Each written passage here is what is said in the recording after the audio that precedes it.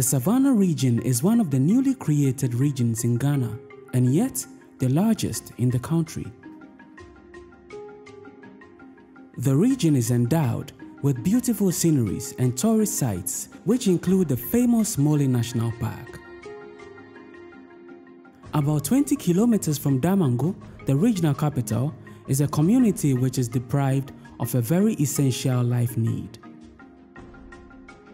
Gbatigbanto is a small farming community situated deep into the savanna areas of the region. With a population of about 515 inhabitants, including children, Gbatigbanto community is faced with a serious problem.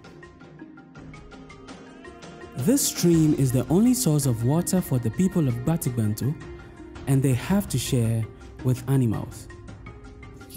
Anka wakadatu anibuntu besu odupakwa kariche fifutumi nshaka falan forfa sukitu yakaka fi yoko tuntunwa jo musentu funi fi aka wora lowe aka fi ndoto epiem danfu nchuna mare amin ndu forforbe ansanyi fumu wulen yo fi aka yo na so boya balga mutu ndeji nchuna fonfona mutu para so fumu wulen na ko fi jo nchulu binanda mbomi.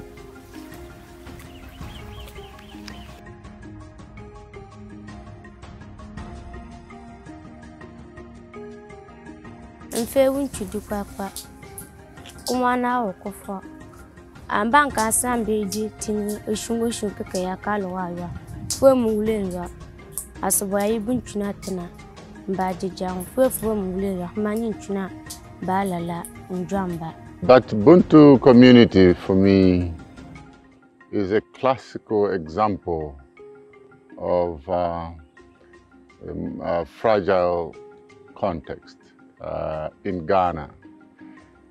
This is a community that is so isolated. To come to this community, you have to drive a total of 12 plus kilometers in a jungle.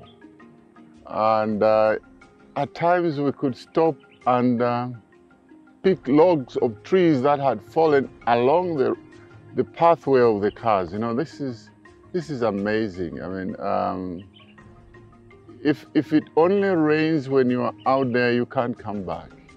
Now, coming here, we find a community that is so thriving and yet so deprived of essential services.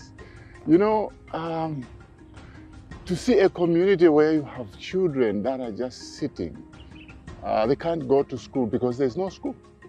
And they are waiting for them to come to age 10 so that they can walk long distances to start their primary school.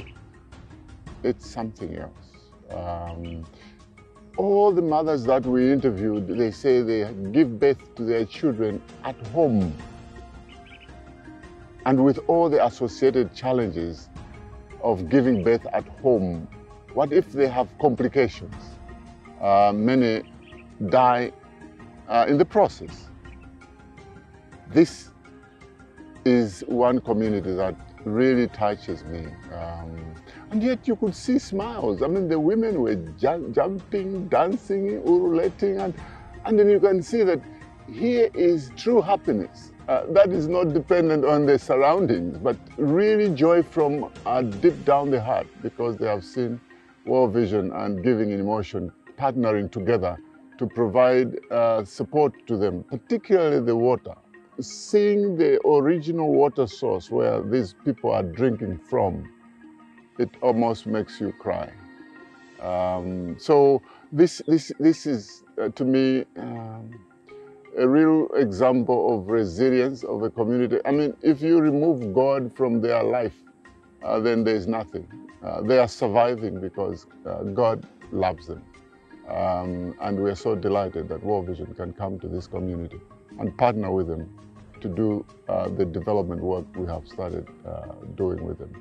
So I'm really excited at the opportunity of visiting this community. And I hope that in the next 5 years, we will have so much to celebrate.